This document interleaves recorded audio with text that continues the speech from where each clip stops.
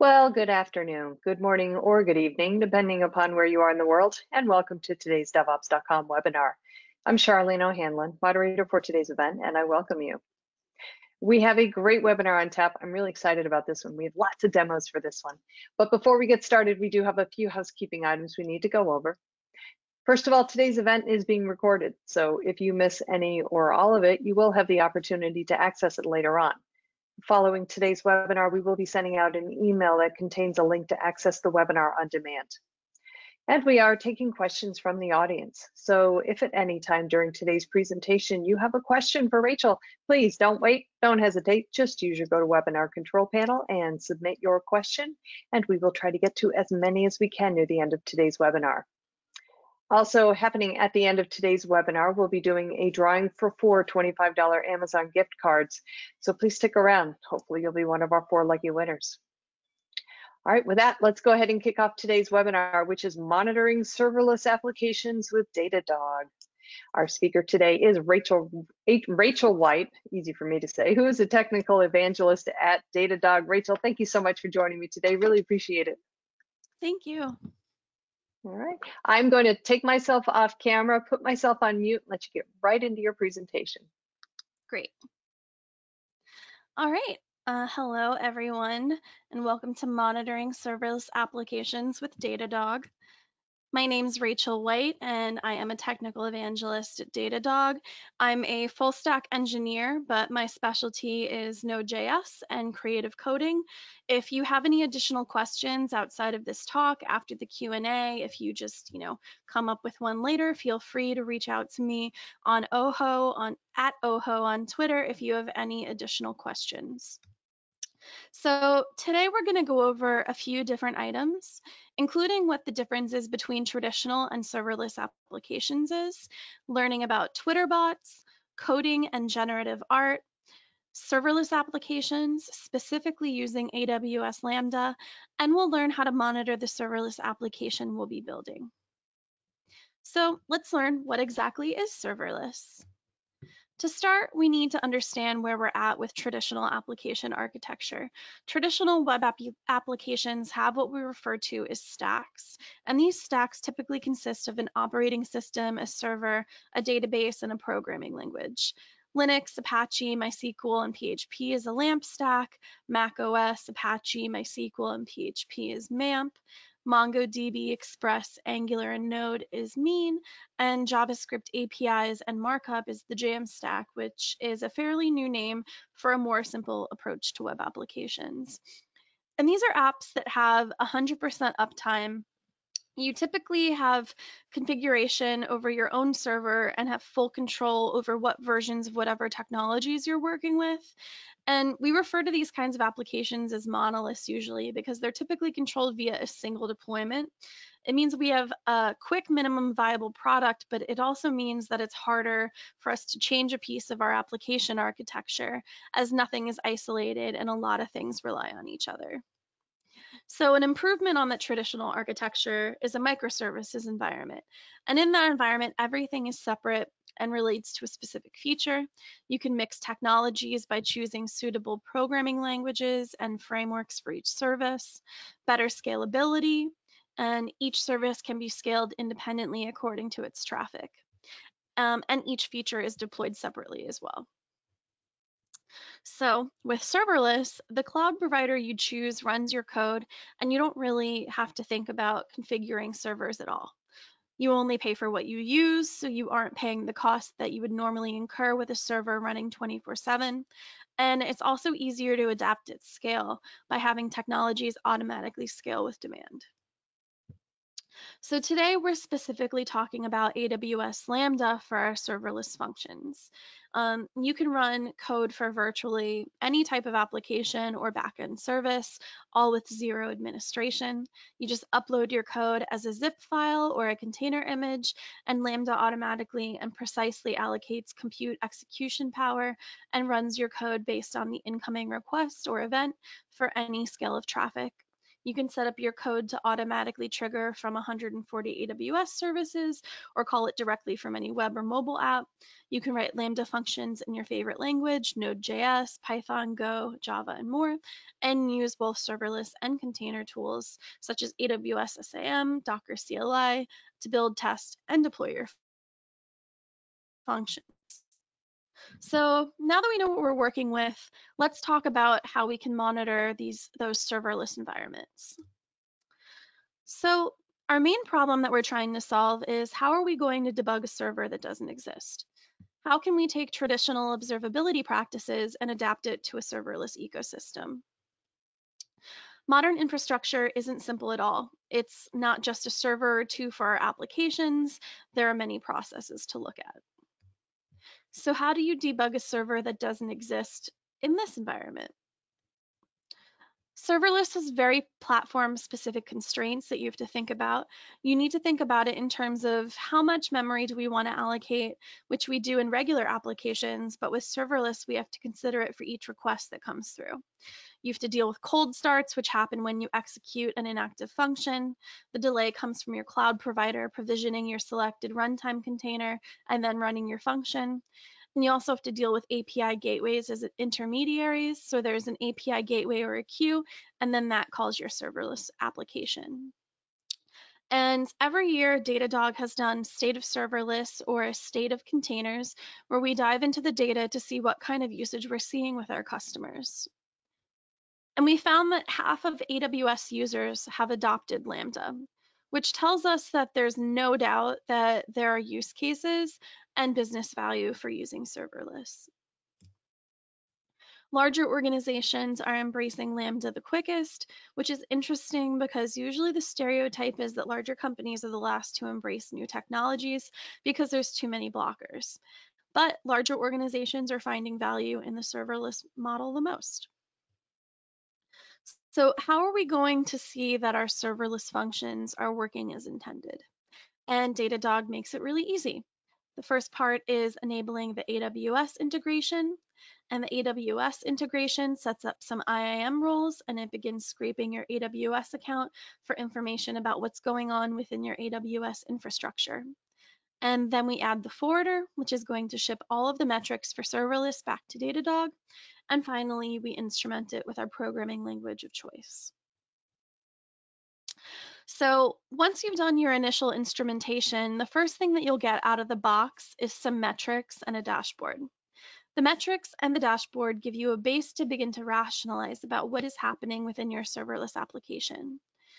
In this case, we're looking at this dashboard, and there's a couple things that stick out. Base level, how many invocations of my serverless function do I have? How many errors? How many cold starts? Having this around lets you see the base level for your systems and be aware when something fundamentally changes and when there may be something going on in your application that warrants some attention. In addition to that, let's look at some other items. Errors are obvious to check out, slowest Lambda functions, top invoked functions, and top cold starting functions. Also, you're able to look at most expensive functions to see what is costing the most to execute within your AWS ecosystem. And all of these are going to give you a baseline to dig deeper into some items of what you'd want to optimize. In addition to setting up those dashboards out of the box, you might be interested in setting up some business level metrics.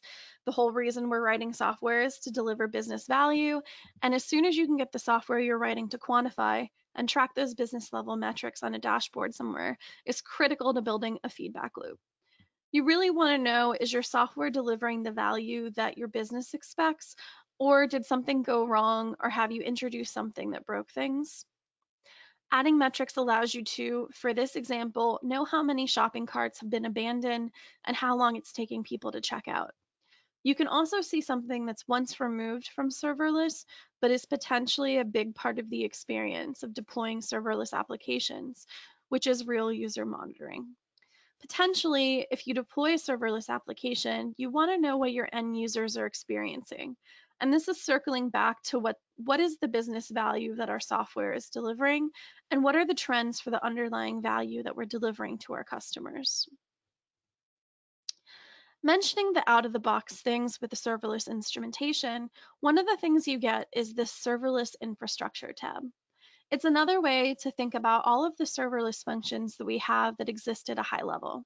Invocations, errors, how long things are taking, all of these point to costs, application performance, and general trends.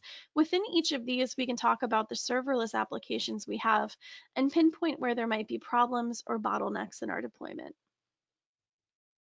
And speaking of deployments, one of the things that is super critical in seeing when changes are introduced and how they affect things overall, and with the and with the deployments tab, we're able to see all of the deployments as they happen across time.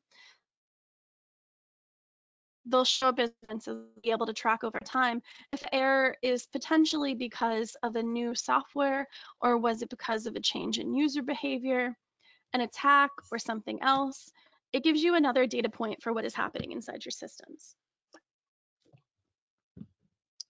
Mentioning before, APM has language level instrumentation for serverless applications. It's one of the biggest benefits you can get out of monitoring your software.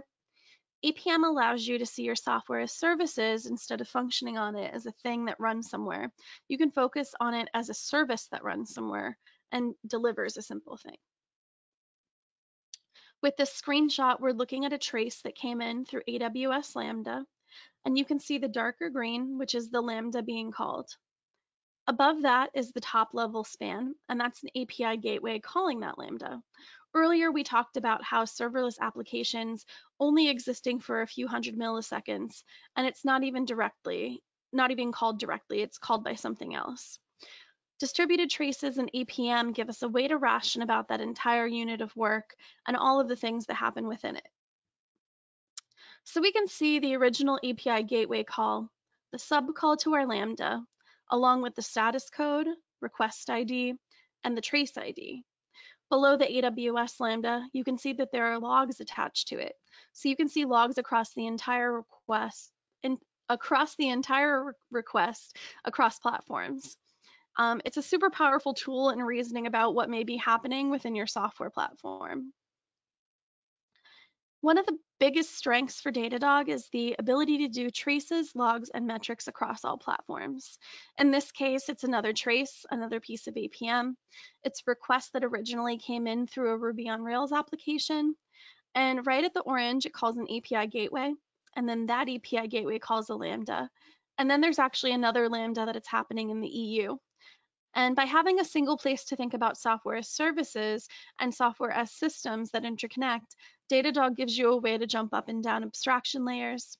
We're using multiple platforms in a single request, and we're able to drop down into each one of the specific subdomains for each specific platform. It's a very powerful way to think about systems when you have these diverse platforms deployed. And then for logs, Datadog's Lambda layer automatically forwards CloudWatch logs to the forwarder, which then pushes them to Datadog. And then the forwarder can send logs and other telemetry to your account, such as Amazon S3 events and Amazon Kinesis data stream events.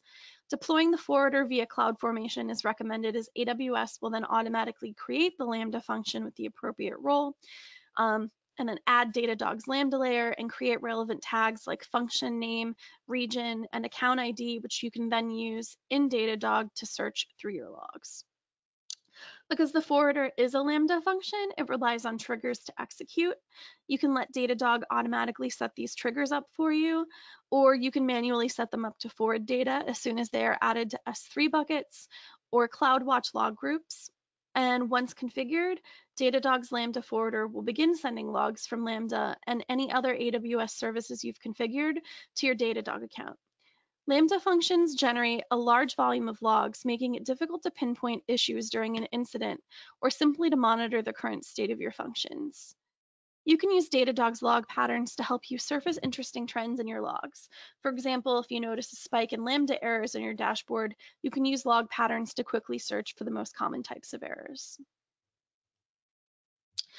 We're also able to build up what we refer to as a service map. A service map is going to give us a high-level overview over the overall architecture of our systems. In the top right, you can see it says the past hour, and we're able to change that so that we can see how our system architecture changes over time. So if we have independent teams that are deploying on their own and are spinning up their own services, this is a way to look and rationalize what is happening rather than going back to the architecture diagram that may or may not be a month or two out of date. Another thing to point out here is that some circles are red, some are green, and some are gray. Green means that all of the monitors are associated with the services are passing. Red means that there's at least one monitor that is failing on that system. And you can also see that there are icons for serverless functions, custom functions, etc. And we can see the overall architecture, including databases and cache layers in our system. Going back to the levels of abstraction with APM and going back to the service level, this is the APM service page for a serverless function, and it looks just like the APM page for any other service application, regardless of the underlying platform. And we can see on a service level how it's performing and behaving. So, critical points for how you monitor this thing that doesn't exist for 99% of the time. You want to pivot between abstraction layers. You want to use APM for service and application level problems so that you can dive into APM and see whether or not the service is giving back the intended responses. Is your latency too high, or is your JSON formatted correctly? Those service level questions you can answer with APM. You're going to use the serverless metrics and dashboards to see the state of your platform. How many requests are we getting? Where are they coming from? Are we taking longer in our Lambda services, and which ones are taking longer? Referring back to the service map for your overall architecture, one of the tricky things to do when you move to a microservices application is making sure you're not running into circular dependencies where you can't deploy and upgrade to one service without bringing down another service. And having these kinds of unknown interdependencies that exist and that you're not aware of. Having the service map lets you think about these changes over time, and it lets you think about getting rid of a service and whether it may or may not be safe to get rid of it, so you can see if it's still used in production somewhere. The reason that we're building software is to deliver business value, and getting your metrics onto a dashboard so that you can quantify how your deployments are improving the overall business processes is critical in building your story for how and why you're building software. And the last thing that only really applies if you're doing serverless for a web application is adding real user monitoring to the front end so that you can see the end user experience beyond getting the website to the end user. So how are they interacting with it, etc. So now that we know how to handle our serverless environments, let's talk a little bit more about what we're going to use to build our Lambda function and how we're going to set up our monitoring. So let's talk about all of the parts of that application before we get into the actual code. We'll be using a serverless framework for our function. It's serverless.com. It has a Node.js AWS template so that we can get started very quickly. It lets you develop infinitely scalable pay-per-execution serverless applications. A single configuration file allows you to list your functions and define the endpoints that they're subscribed to, if they're subscribed to any. It provides structure, automation, and best practices out of the box, allowing you to focus on building sophisticated event-driven serverless architectures comprised of functions and events. And it has support for all major cloud providers, and the serverless framework CLI provides a single cross-provider developer experience. So you can write once and deploy many.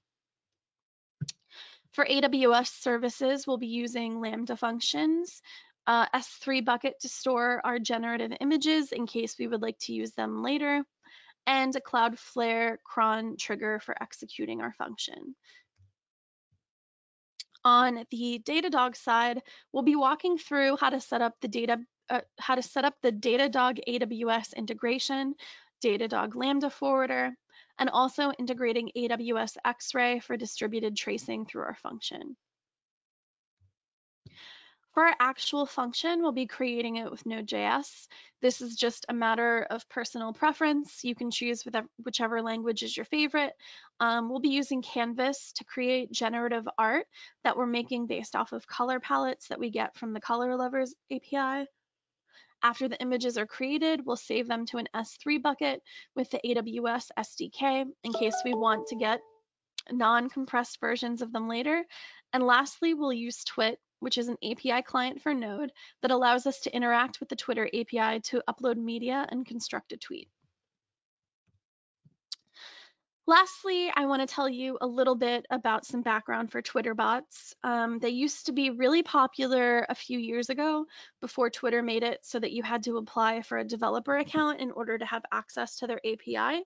There's usually two different kinds of bots. Some are generative image bots, and the other are text-based, either tweeting out random words mashed together or Markov chaining data from various corpora. It was a great way for people who may not be exceedingly technical to get their hands on some code and try things out. And people made a lot of tools that made it even easier for people to accomplish the art that they wanted to. I'm going to tell you about a few of my favorite bots and resources if this is something that you would like to explore more on your own. The reason that we're using Twitter bots for this example is, while you would typically use serverless functions in a much larger ecosystem, by building a Twitter bot as a serverless function with multiple API calls, we'll be able to get insight to have a service map and traces throughout the API calls that are being made. So it's a good small use case, and plus it's fun, and I like to make learning fun. So the first Twitter bot I want to tell you about is called Softland. It's an image bot made by V21 on Twitter.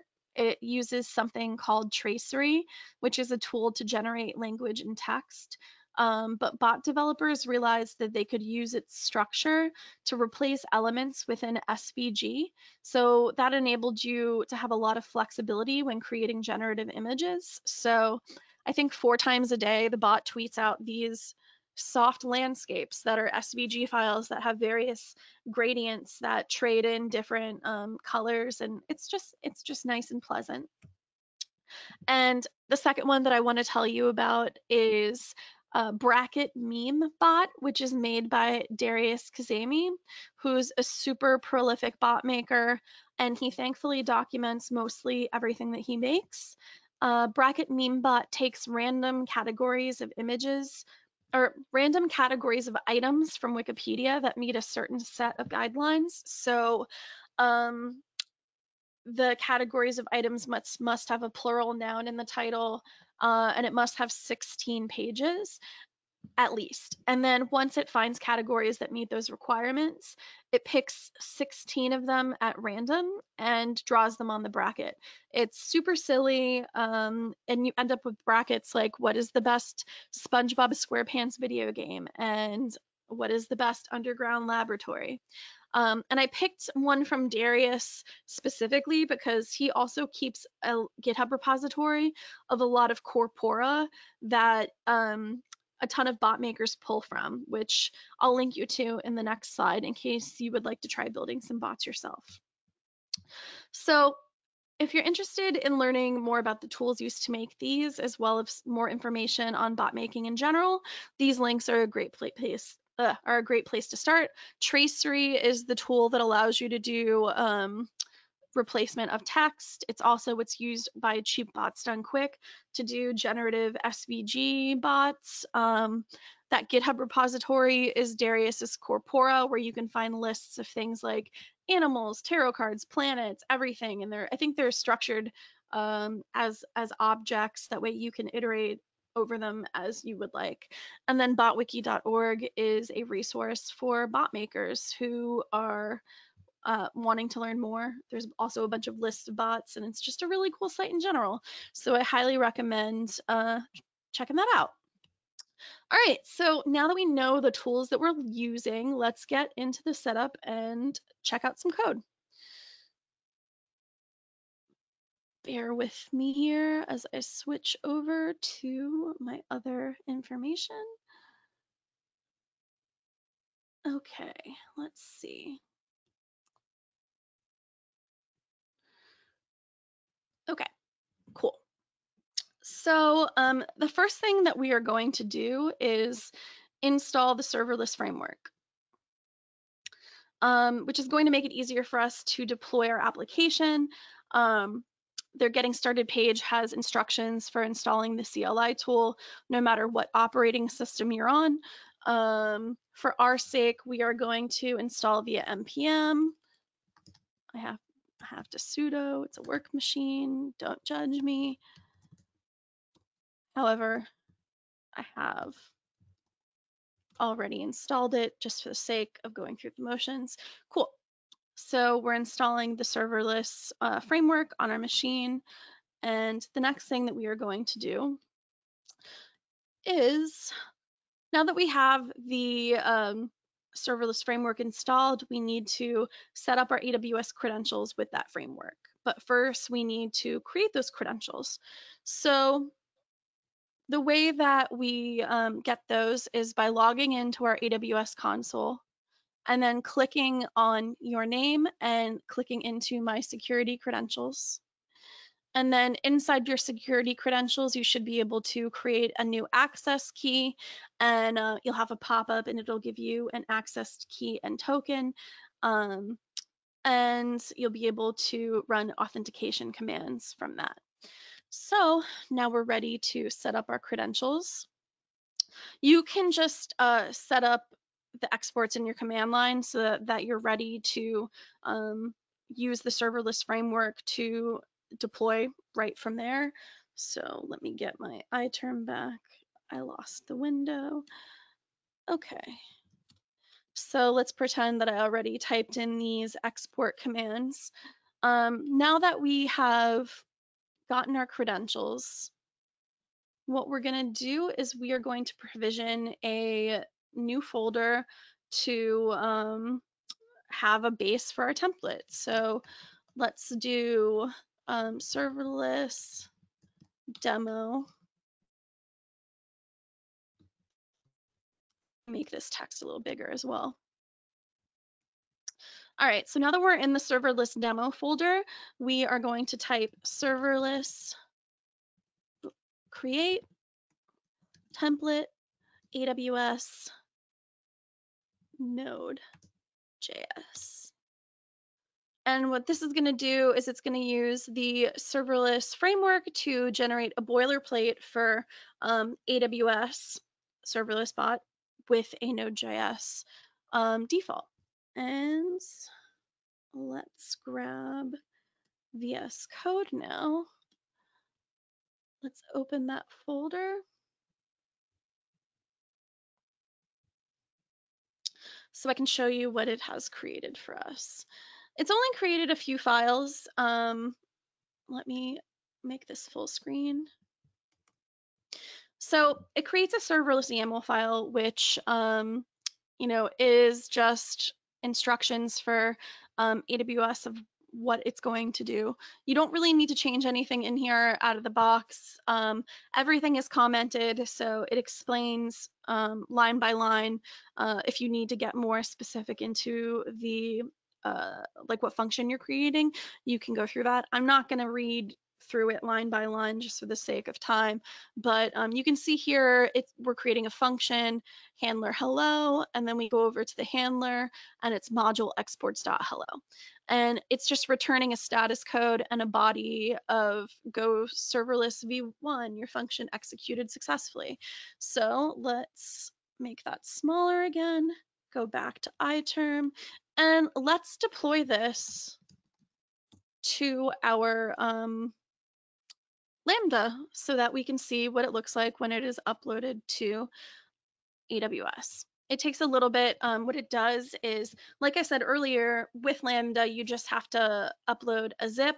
And so it's taking the template that it has generated for you, it's zipping it, and it is sending it on over to AWS. It's probably going to take 30 seconds or so. I'm going to actually close this because we don't need it anymore as we are waiting for it to upload. Finished uploading. Sorry, I'm trying to see past my giant microphone onto my other monitor. And so you can see I typed SLS deploy. That's just short for serverless deploy. And now if we go back to our AWS Management Console, I'm already on the Lambda function page for all of the Lambdas that I currently have. As soon as it is done updating, I will be able to show you it. I would also like to say that if people are building APIs, that would there's multiple use cases for functions. Obviously today we're just creating a Lambda function that is going to get executed and do a thing, but you can create a Lambda function that acts as like an API that returns stuff instead of just doing stuff, if that makes sense. Okay, cool. It's done. So let's refresh. Now we have this serverless demo dev hello. I can click on it. I can scroll down here and it'll show you the code. If you have too many lines of code, it doesn't show here, but for the sake of the demo, it will set up a little test that has not really anything in it. So you can see what it looks like. Now that I created a test, what I can do is run that test and it'll execute the function and it'll show me that it returns the serverless information there. So like I said, if people are building APIs, the results of those queries would be returned as well.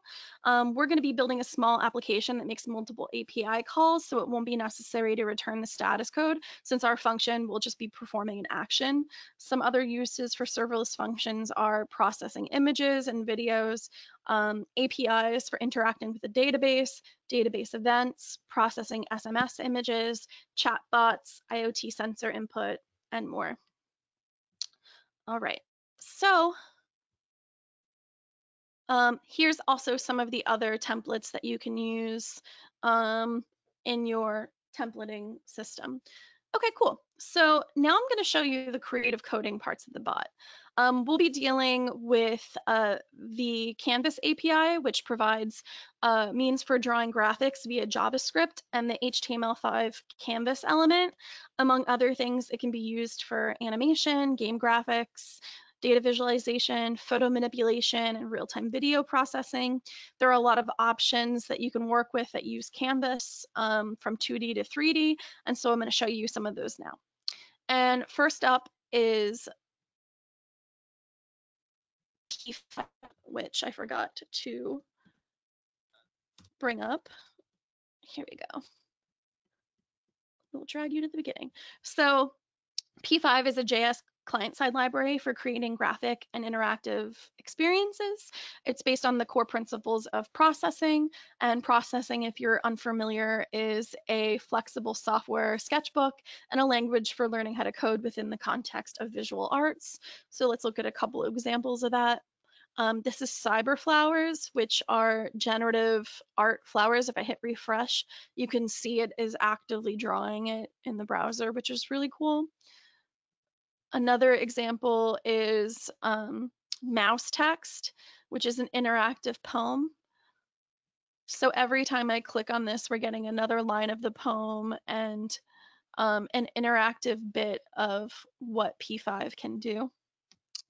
And last is Fractal Zone, which is just a gallery of fractals that are generated with P5, which is really cool. And then the next thing I'm going to tell you about is Three.js, which is a lightweight 3D library with a default WebGL renderer. So this library also provides Canvas 2D, SVG, and CSS 3D renderers in the examples. It's super powerful, and it also allows you to create extremely interactable web experiences. So these are mainly used for like really cool 3D things. This is the first one that I'm going to show you, which is this website that is just wild. You can see the 3D in the background as you scroll through. The next one I'm going to show you is this aquarium RU site, which has also some intense 3D going on that my browser kind of gets a little stuck on as I'm scrolling through. So for our use case, we're just dealing with 2D for our Canvas exercise, and a great tool to use to experiment with base Canvas capabilities is Canvas Sketch, which is github.com DESL canvas.sketch. I took a course taught by the creator online, and I used a base for what I was taught there to create my generative bot that we are using today. So this is the resource for that. I highly recommend this if it's something that you're interested in. It makes it really easy. Okay, so for our Twitter bot, we're using Twit, which is the Twitter API client for Node. It simplifies a lot of the process for creating these Twitter bots. You can also find out more information about the Twitter API and request a developer account, which takes about a week to get approved, and that's developer.twitter.com. And we will also be using the Color Lovers API, which we're using it. You don't need to sign up for it. It's totally free. You don't need to use a token or anything. And what we're using it for is we're getting user generated color palettes, and we're using that color palette to create our bot. All right. So I have uploaded base code for the Twitter bot to my repository, which is github.com/RachelNicole/colorglimpse. And I have that open. Let me navigate to that.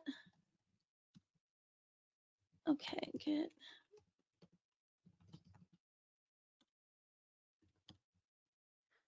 git branch.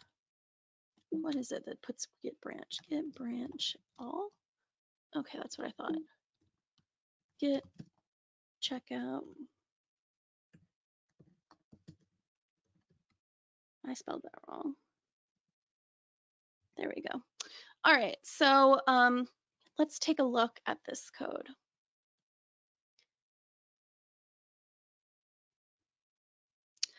All right, so let's focus on the actual whole Twitter bot in the handler.js, and I'll walk you through code for code or line for line in this. So we are using Axios for our HTTP requests, Canvas for our image generation, setting up our base canvas size and setting the context to 2D. FS is for file system. The path module provides utilities for working with system paths, and Twit is our Twitter API client. First up, we're defining our AWS access key and secret, which I showed you how to get earlier. Then we're setting up a new instance of Twit and supplying credentials that you get from the Twitter developer dashboard. Then we're setting up S3, and we're using the same access key and ID as before. We define our function so that we'll be able to upload images and save them to the S3 bucket. Then we set up a promise that returns data we get from hitting the Color Lovers random color palettes API. And then inside our module exports, we call the color group function, scope out the data to an object with its own key value pairs so that it's easier to work with. And now that we have our palette information, let's get into the actual canvas function. We're setting up some variables to define width and height as 1280 and a utility function that gives us a random number between whatever min and max we provide. We're going to create 100 line items and then an array of that many items where we randomly generate the start and end position of that line. And for the background of our canvas, we are going to pop off the last color in our palette, only use it for that. CTX is canvas get context that we shortened when we required it up top. And first we fill the entire square with the background color that we saved before. And then we draw each line item in our line array, assigning each one a different color and a different stroke width. And once that is done, we take the canvas and we convert it to a data URI and name it using a JavaScript date object that we've replaced slashes with dashes with, because otherwise it would create folders when we upload it to our S3 bucket and it would be really messy. Then we set up the parameters of our image, including what bucket it's going to, what the file name is, and upload it to S3. Returns a success or error.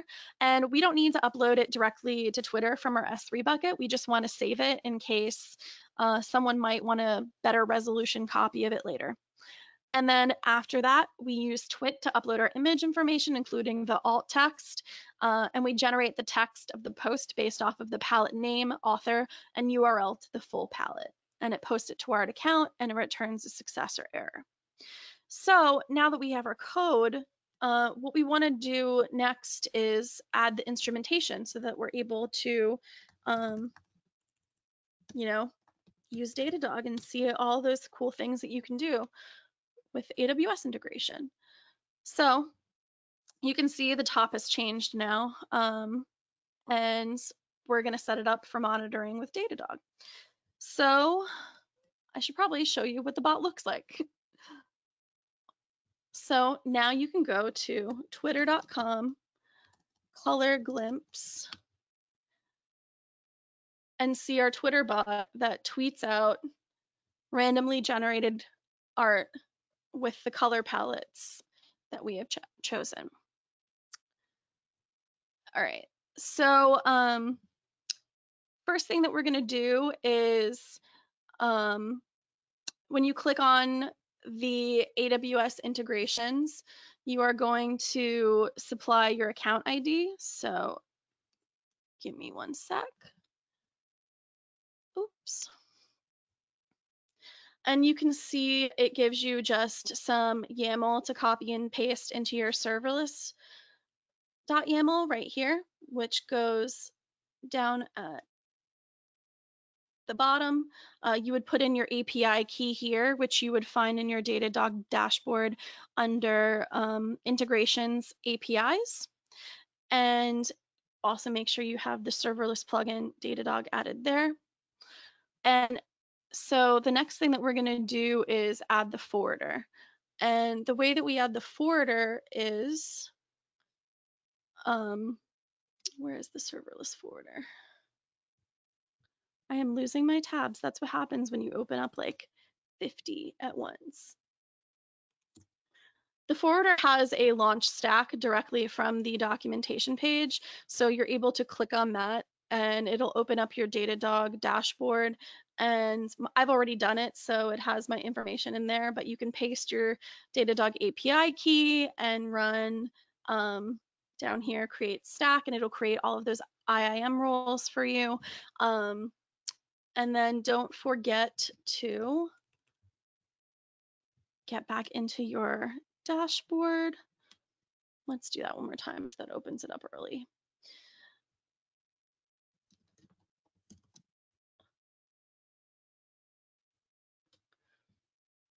Log in. I'm already logged in, so it'll automatically go there. And then I forgot to mention the first thing that we need to do, which is go into integrations and set up the integration for AWS, which is just one click and you provide in that custom token and just set it up and it sets everything up for you. So the only other thing that we need to do now, it'll be automatically be collecting all of our AWS info that we are doing in the AWS ecosystem, is we need to do a little bit of implementation for our code to get tracing. And that is with AWS X-Ray. The documentation says you need to make sure that these are in your policy document. They're generated automatically, I believe, so you don't always necessarily need to add that, but it's worth noting. And then you need to install the X-Ray library through the command line, which is npm install AWS X-Ray SDK. And now that we have that installed, we're ready to do the rest. And so we need to add in the code for capturing all traces, which is HTTP and HTTPS, and as well as capturing chained promises, which is the capture promise, because it's super important. We're using Node. We're also going to need to change the Axios name to Axios with X-Ray just to remember what it is that we're doing. And that is all that we need to do for our specific use case. The only other thing that we need to take a look at is get back into our AWS console, and I can show you where the cron job is. So if we go into our Lambda now,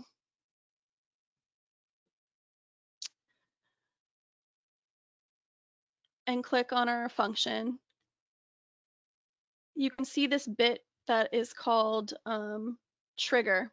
And when you click add trigger, you can click on these items and see that you can set up the interval for a specific amount of time. And so right now I have it running every 12 hours, I believe, and you can set it up to be whatever you would like. Cool. All right, so now that we have all of that stuff set up, we're ready to actually look at our dashboard and see what kind of information we can find. So now that we have everything instrumented, we are ready to see what our Lambda functions look like. So we're going to start here with our service map.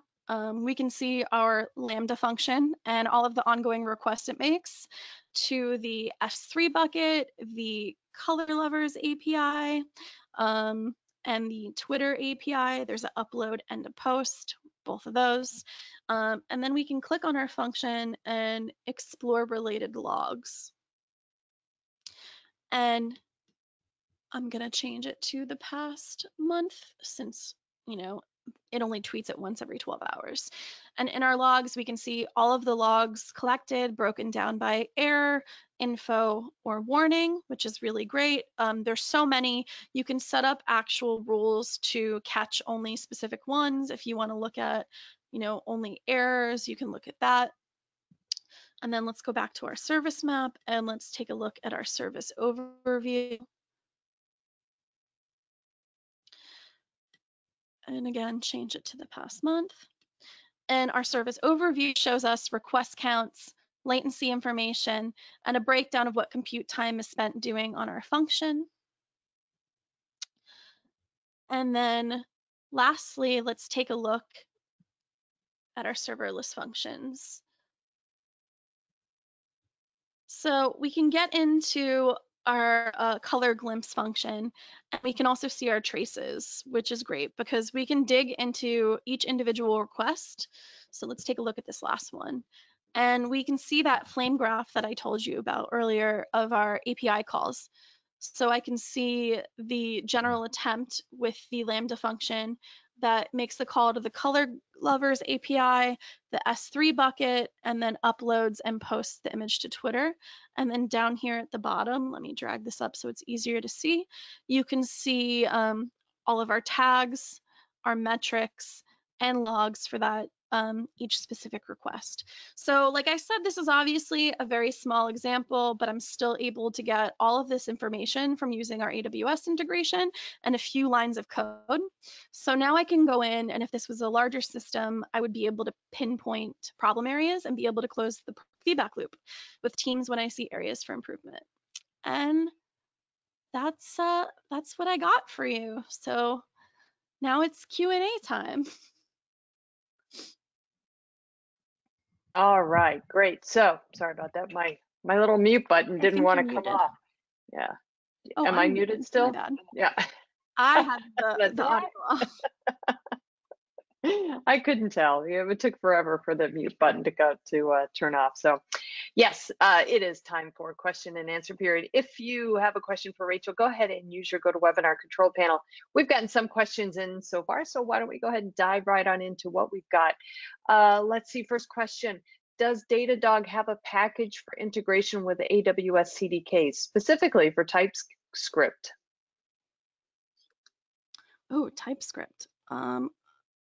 I am not sure off the top of my head, but if you go to our integrations pages, you should be able to see a list of everything. I know that with Node, you're able to do it, but I was just told that it is under development right now, so yes. Awesome. All right, great. Love those real-time answers. Okay, next question. And I think you did actually answer this one in your presentation, but is the Datadog Lambda layer open source? Yes. Okay. All right, great. All right, next question. What are the benefits of using Lambda Datadog and not using just directly the Datadog software? Well, the benefit to using the Lambda is that you're getting things that are specific to that actual integration. So if I'm using the traces for my specific Lambda function, you might need to do some additional instrumentation that you wouldn't get out of the box because of the way that it works. So if you're using, let's say, an environment where you're not able to install the Datadog agent. So if you have just like a purely serverless environment, you're not going to be able to install our agent yet. So that's where the Lambda library comes in and is really helpful because where if you were using the agent, you would get traces out of the box. With the Lambda X-ray, you're able to get the traces without having to have all of that other configuration. All right, great. All right. So still plenty of time for questions, guys. If you have one, go ahead and send it on in. We have time for maybe, I don't know, 3 or 4 more. So we'll just keep plugging along here. What is the recommended way to integrate Datadog if we are using SAM instead of serverless frameworks?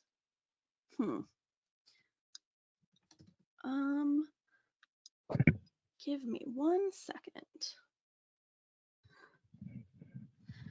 So we have a CloudFormation macro that'll make it able to do that. And I can paste a link to that in the chat right now. Excellent, excellent. All right, while you're at it, somebody's asking if you can send out the GitHub links as well. So I wonder if you can go ahead and do that in chat. And sure. Sorry, can they clarify, is that all of the links that I've shared, the Datadog stuff as well as the bot library and the other stuff, or just everything that I talked about if possible? Yassine, if you can go ahead and put in the question tab what links specifically you're looking for, everything or specific ones, let us know. And as soon as we get that information, Rachel can go ahead and chat those out. Okay, so while we're waiting for that, here's another question for you. How is this different and better than what I can do with open tracing and open telemetry? I also don't know the answer to this off the top of my head. Let me see. Datadog Lambda libraries and the forwarder are for getting info into Datadog quickly and easily, where open tracing and open telemetry are more roll your own solution. Okay. All right, let's see. Looks like Yassine is okay with the links that you sent out. So hooray for that. All right, guys, we have a couple more minutes left. If you have a question for Rachel, go ahead and send it on in. Here's a question for you, if I can find it here. Let's see, does serverless make sense for smaller sized businesses? Why and why or why not? Yeah, serverless totally makes sense for smaller businesses. If for any reason just cost, because if you aren't using serverless for your services, you're paying for 24/7 uptime essentially, where serverless is pay per compute, so you're only paying for what you use. So it's a really good option for small businesses who are just maybe trying a certain service out. Like it makes total sense. All right, great. Well, that is all the questions that we have right now. I am going to keep the question tab open to see if we get any stragglers in. But while we are waiting, I do want to remind the audience that today's event has been recorded.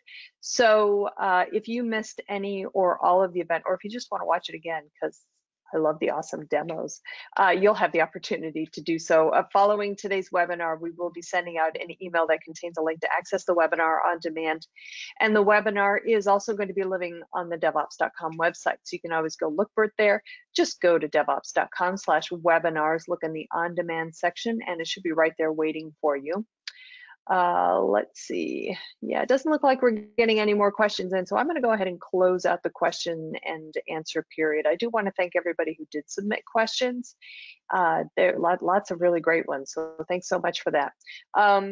Okay, I did mention at the top of the hour we'd be doing a drawing for 4 $25 Amazon gift cards. So without further ado, let's go ahead and do that. Our first winner today is Johnny W. Congratulations, Johnny.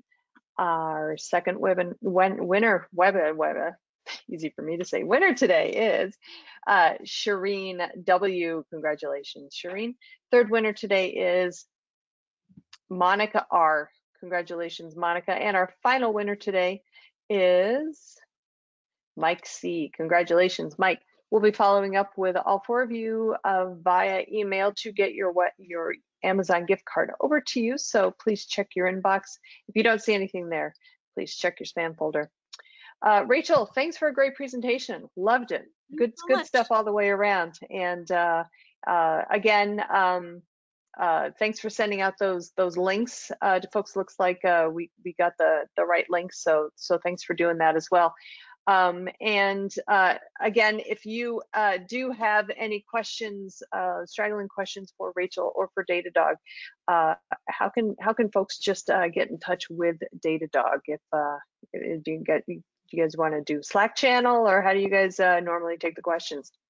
Yeah, we actually have a public Slack. It's datadoghq.slack.com. Nope, that was the public one. That is the correct one, yeah, where you're able to ask questions that are specific to various integrations. So there's channels for if you want to talk about rum and synthetics. There's channels if you want to talk about serverless. You can also tweet at me. You can tweet at Datadog, and we will have somebody answer you. All right, perfect. Well, thanks again for a great webinar. Lots of good information there. I also want to thank the audience for joining me today. For now, this is Charlene O'Hanlon, and I'm signing off. Have a great day, everybody. Please stay safe.